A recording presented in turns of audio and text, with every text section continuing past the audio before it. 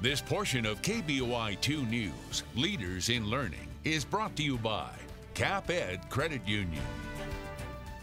A Treasure Valley teacher is helping put Idaho at the forefront of creative technology.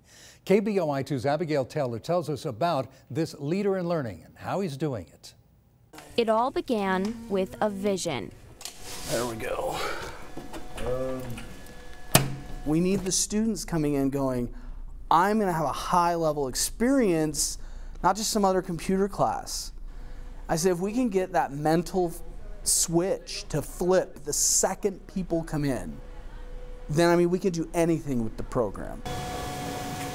Dan says one day it struck him. His students didn't have all the right tools. They needed something more than just, hey, I took a Photoshop class.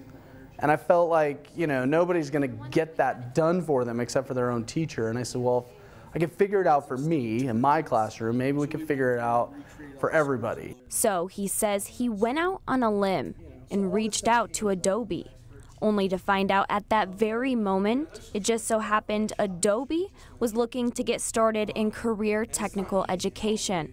So Dan started knocking on some doors. He had this vision, he knew who to talk to, and he didn't let anything get in his way. One day he ran into Rick Kennedy with the Department of Education. He says, hey, Mr. Kennedy, do you mind if I talk to you? I said, yeah, I gotta hurry, I gotta get out of here. And he goes, no, I only need about 5 minutes. I go, okay, you got 5 minutes. So we're walking in the hallway. Dan told him his vision of bringing Adobe's creative software to schools throughout Idaho. I was like, it's not a bad idea, let me think about it. And I think he thought I was blowing him off. Oh, absolutely. That turned out to be even more perfect timing. The Idaho legislator had just written a bill to support technical certifications, which allowed the Department of Ed to buy the Microsoft Imagine Academy. They had some funds left over from that, so when Dan came to them with his plan, they were ready to jump right on board. So with a whole lot of dedication and a little bit of luck, Create Idaho was born.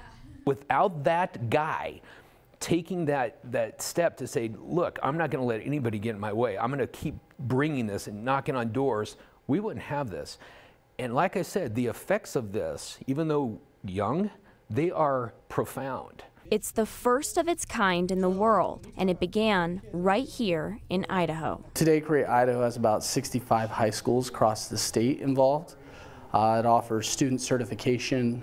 Those students get logins to the Adobe Creative Cloud that they can use at home or at school. So we've eliminated some of those barriers. And Lewis and Clark State College is providing us college credits as those students get certified in those different pieces of software. It's only in its second year, and already more than 700 Adobe certifications have been earned by students in Idaho. The program is on track to reach more than 2,000 by the end of this school year. Abigail Taylor, KBOI 2 News.